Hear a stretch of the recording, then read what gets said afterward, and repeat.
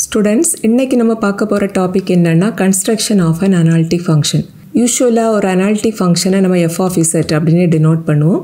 And இதோட value எப்படி இருக்கும்னா இங்க வந்துட்டு ஒரு ரியல் பார்ட்டும் இருக்கும், ஒரு இமேஜினரி பார்ட்டும் இருக்கும். And ஜெனரலா நம்ம ரியல் பார்ட்டை u னு denote பண்ணுவோம், இமேஜினரி பார்ட்டை v னு denote பண்ணுவோம். So இந்த டைப்ல क्वेश्चनல நமக்கு either real part u க வேல்யூ அல்லது imaginary part v க வேல்யூ மட்டும் கொடுத்திருப்பாங்க. அதை யூஸ் பண்ணி நம்ம இந்த f of z க்கு வேல்யூவை கண்டுபிடிக்கணும். இது கண்டுபிடிக்கிறதுக்கு இங்க ஒரு மெத்தட் இருக்குது. அதோட நேம் வந்துட்டு Milne Thomson மெத்தட். ஸோ இந்த மெத்தட் யூஸ் பண்ணி நம்ம ரொம்ப ஈஸியாக f of z க்கு வேல்யூவை கண்டுபிடிச்சிடலாம். சப்போஸ் ரியல் பார்ட் u க்கு வேல்யூ கொடுத்துருக்காங்க அப்படின்னு வச்சுக்கோங்க. இந்த வேல்யூவை யூஸ் பண்ணி f of z க்கு வேல்யூ கண்டுபிடிக்கிறதுக்குள்ள ஃபார்முலா வந்துட்டு இதுதான். இதில் இந்த ஃபர்ஸ்ட் இன்டெக்ரலுக்குள்ளாடி π1 of z, 0 இருக்கும். செகண்ட் இன்டெக்ரலுக்குள்ளாடி π2 of z, 0ங்கிற ஃபங்க்ஷன் இருக்கும். அண்ட் இதில் இந்த π1 π2 அப்படின்னா என்னதுன்னா இங்கே வந்துட்டு ரியல் பார்ட் u க்கு வேல்யூ தானே கொடுத்துருப்பாங்க. இது வந்துட்டு இன் டேர்ம்ஸ் ஆஃப் xyல இருக்கும். தட் இஸ் ஃபங்க்ஷன் ஆஃப் xyல ஒரு வேல்யூ இருக்கும். அண்ட் இந்த ஃபங்க்ஷனை நீங்கள் ஃபஸ்ட்டு எக்ஸை பொறுத்து பார்ஷியலி டிஃபரன்ஷியேட் பண்ணணும். That is ∂u by ∂x வேல்யூவை கண்டுபிடிக்கணும். அடுத்தது ∂u by ∂y வேல்யூவை கண்டுபிடிக்கணும்.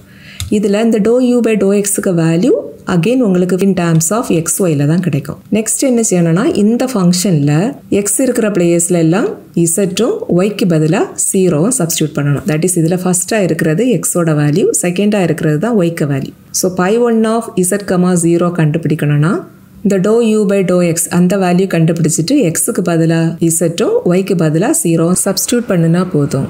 தட் இஸ் π1 of z, 0ங்கிறது என்னதுன்னா ∂u by ∂x of z, 0. அடுத்தது இதில் இருக்கக்கூடிய இந்த π2னா என்னதுன்னா கொடுத்துருக்குற இந்த யூங்கிற ஃபங்க்ஷனை ஒய்யை பொறுத்து நீங்கள் பார்ஷியலி டிஃப்ரென்ஷியேட் பண்ணுறப்ப உங்களுக்கு ஒரு ஃபங்க்ஷன் கிடைக்கும் பார்த்தீங்களா. அதில் எக்ஸுக்கு பதிலாக இசட்டும் ஒய்க்கு பதிலாக 0வும் சப்ஸ்டியூட் பண்ணினீங்க அப்படின்னா அகெயின் உங்களுக்கு ஒரு ஃபங்க்ஷன் கிடைக்கும் இன் டேர்ம்ஸ் ஆஃப் இசட்டில். அதுதான் π2 of z, 0. ஓகேவா. அண்ட் இந்த ஃபார்முலாவில் இன் பிட்வீன் மைனஸ் சிம்பிள் இருக்கும். சப்போஸ் இமேஜினரி பார்ட் வீக்க வேல்யூ கொடுத்துருந்தாங்கன்னு வச்சுக்கோங்க. இப்படி கொடுத்துக்கிட்டு ஃபங்க்ஷன் f of z க்கு வேல்யூ கேட்டாங்கன்னா இந்த ஃபார்முலா தான் நீங்கள் யூஸ் பண்ணிக்கணும். இங்கேயும் அதே போல தான் ரெண்டு இன்டகிரேஷனுக்குள்ளாடி π1 of z, 0வும் π2 of z, 0வும் தான் இருக்கும். அங்கே வந்துட்டு π1னா ∂u by ∂x வரும். பட் இங்கே π1ங்கிறது ∂v by ∂y. ஓகேவா.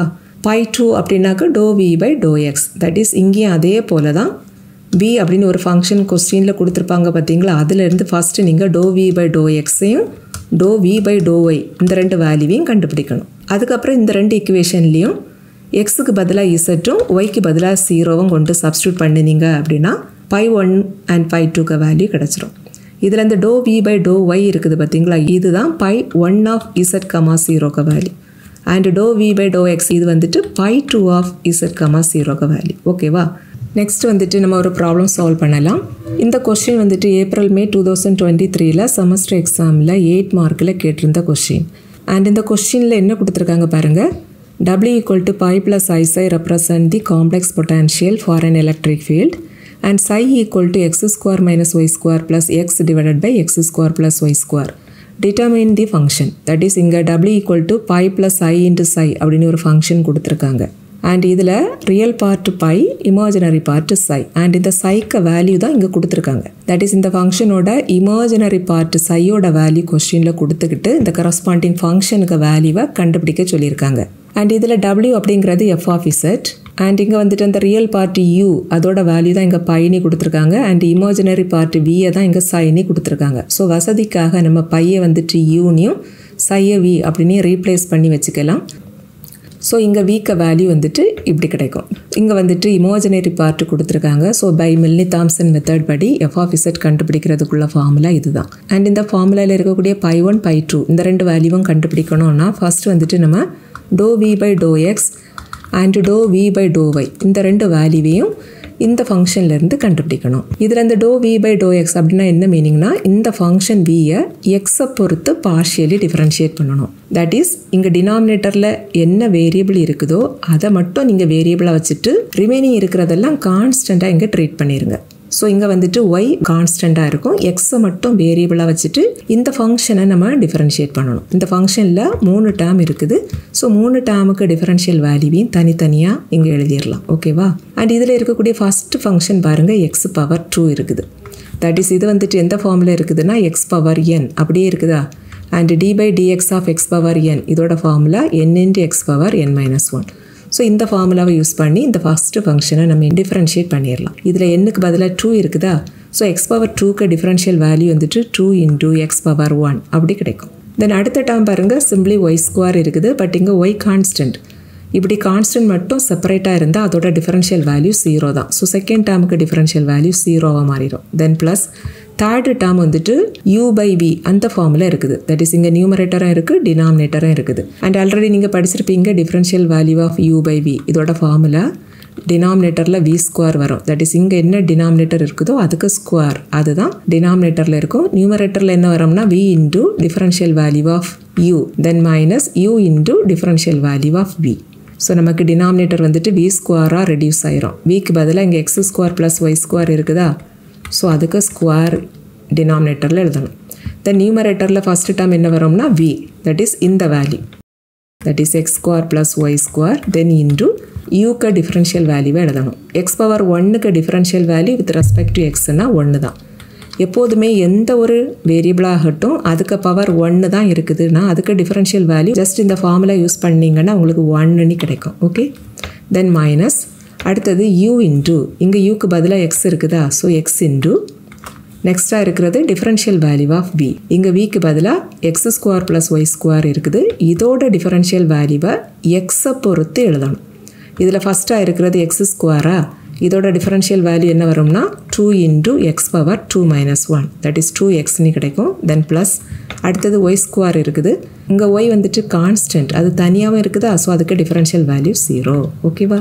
அண்ட் இதே போல் to we by to Y இதோட வேல்யூவையும் கண்டுபிடிச்சிடலாம். இந்த to we by to Y அப்படின்னா என்ன மீனிங்னா இந்த v அப்படிங்கிற இந்த ஃபங்க்ஷனை ஒய்யை பொறுத்து பார்ஷியலி டிஃபரன்ஷியேட் பண்ணணும்.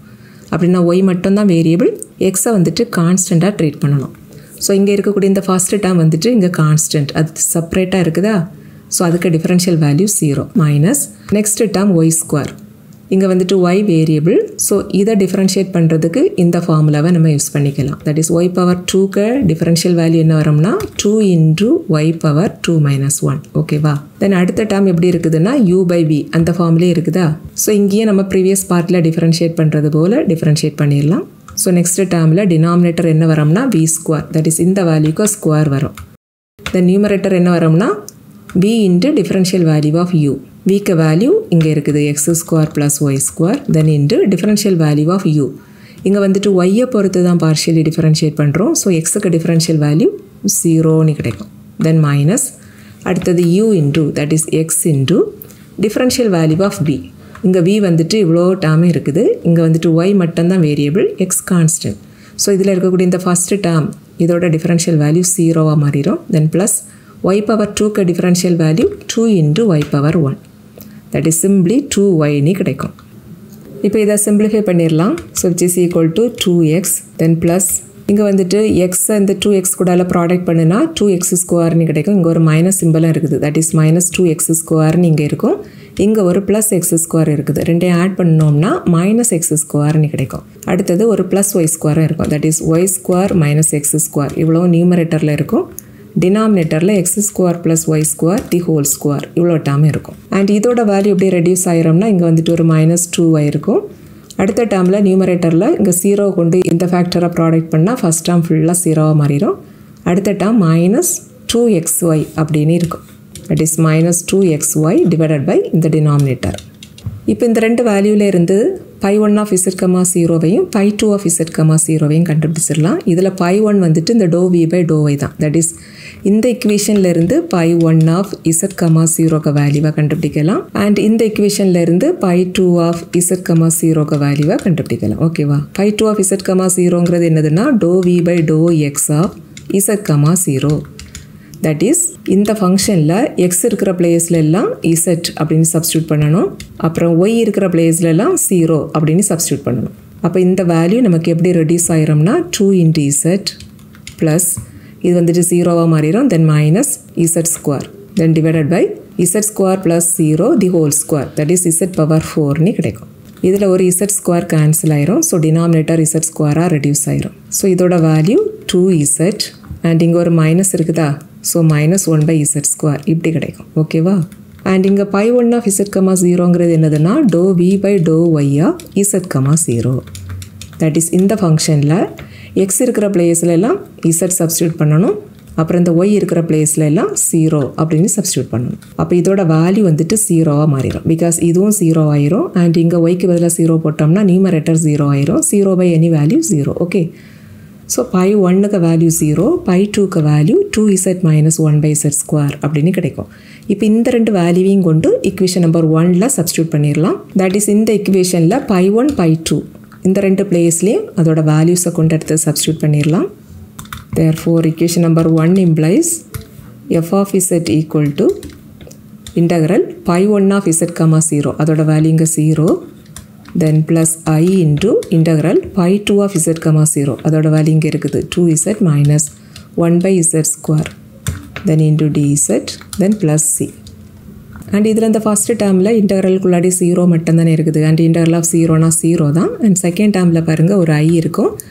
தென் இன்டெக்ரல் ஆஃப் இங்கே வந்துட்டு இந்த செகண்ட் ஃபங்க்ஷன் பாருங்கள் 1/z ஸ்கொயர்னு இருக்குதுல்ல, இதில் இந்த டினாமினேட்டரில் இருக்கக்கூடிய இந்த z ஸ்கொயரை நியூமரேட்டருக்கு எடுத்து நம்ம வசதிக்காக எழுதி வச்சுக்கலாம். That is 2z minus z power minus 2 அப்படின்னு எழுதிக்கலாம். தென் into dz, then plus c. And இங்கே நம்ம ஒரு இன்டகிரேஷன் ஃபார்முலா யூஸ் பண்ண போகிறோம். என்ன ஃபார்முலானா integral of x power n dx. That is x power n-க்கு integration formula already நீங்கள் படிச்சிருப்பீங்க. இதோட value x power n + 1/n + 1. இங்கேயும் அதே ஃபார்முலா தான் இருக்குது. பட் இங்கே எக்ஸுக்கு பதிலாக z இருக்குது. இங்கே ஃபஸ்ட்டு டேர்ம் வந்துட்டு 2 × z பவர் 1. தட் இஸ் n-க்கு பதிலாக இங்கே 1 இருக்குது. செகண்ட் டேர்மில் n-க்கு பதிலாக இவ்வளோ டேர்ம் இருக்குது. ஸோ இந்த ரெண்டு டேர்மை இன்டகிரேட் பண்ணுறதுக்கும் இந்த ஃபார்முலா தான் நம்ம யூஸ் பண்ண போகிறோம். So which is equal to I the whole into இதில் இந்த ஃபஸ்ட்டு டேர்மில் பாருங்கள் 2ம் z-ம் ப்ராடக்டில் இருக்குது. 2 வந்துட்டு கான்ஸ்டன்ட் பட் z வேரியபிள். இப்படி கான்ஸ்டன்ட் அண்ட் வேரியபிள் ப்ராடக்டில் இருந்ததுன்னா ஃபர்ஸ்ட் அந்த கான்ஸ்டன்ட் எழுதிக்கணும். அடுத்தது இந்த வேரியபிளுக்கு இன்டெக்ரல் வேல்யூ எழுதணும். இங்கே வேரியபிள் z பவர் 1 இருக்குதா, அதோட integral value z power 2/2. Okay, then minus and அடுத்த டேர்மில் n-க்கு பதிலாக -2 இருக்குது. ஸோ இதோட இன்டெக்ரல் வேல்யூ வந்துட்டு z பவர் -2 + 1/-2 + 1 இப்படி கிடைக்கும். ஓகேவா? Plus c which is equal to I the whole into இதில் இந்த 2 கேன்சல் ஆயிரும். ரிமைனிங் இருக்கிறது சிம்பிளி z ஸ்கொயர்.